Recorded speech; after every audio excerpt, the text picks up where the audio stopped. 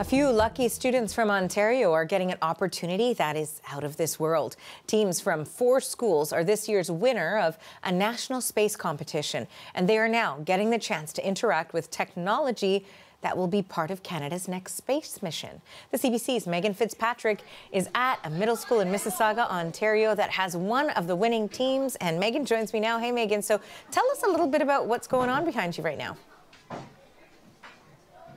Well, now they're having a well-deserved lunch, Arthi, because these students have been hard at work roving around the moon for the last 2 hours. So thanks to winning a national contest, they got the chance to remotely operate a lunar rover machine. It was physically located in a testing warehouse in Stratford, Ontario. It's built by a Canadian company called Canadensis, and they were split into teams, these students, and each of them had a different role. Some were navigating the rover, some were driving it, some were the scientists, and their mission was to find water on the moon. And I bet you want to know if they accomplished their mission, Arthi. Let's have one of the navigators tell us about it. Tell us your name. Arjun. And tell us what your role was in today's mission. I was one of the navigators. And so what did you have to do? So we had to plan the route for the rover to find ice.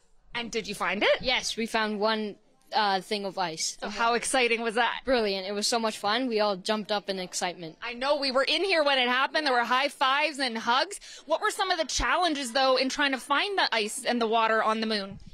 I would say it was kind of hard to see where we were on the map, so we couldn't get a good tell of where we were, which made it a lot harder to find the ice and find where the craters were.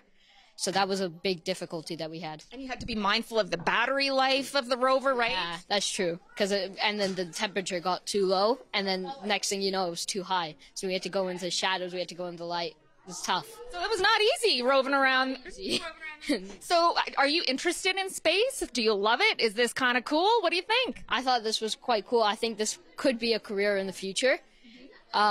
But yeah, this was a great opportunity, and you never know what could happen. Awesome. Okay, we'll let you go have your pizza. You deserve it. Thanks. We want to bring in one of the teachers here, Arthi, to tell us more about the contest that these students won. Thousands of students participated across Canada in the contest. It's run by a group called Let's Talk Science in partnership with these space companies Avalon and Canadensis. This is Eric, the grade 6 teacher here at Lisgar. Tell us why you wanted to enter your students in this contest, Eric. So our students are part of a program called IBT, which is International Business and Technology.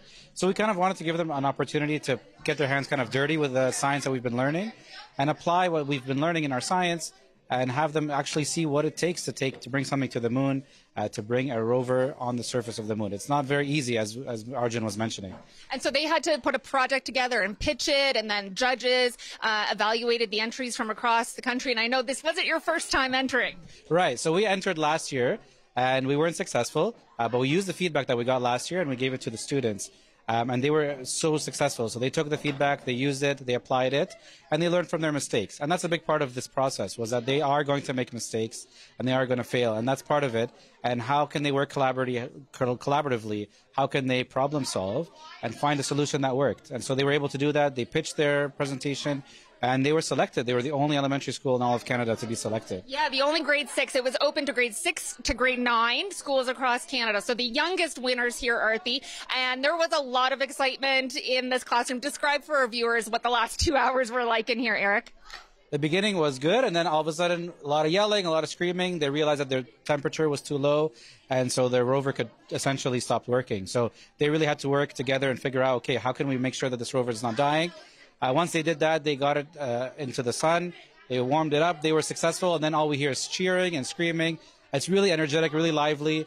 And as you saw, the students are so engaged. They're so excited to be part of something that's really history.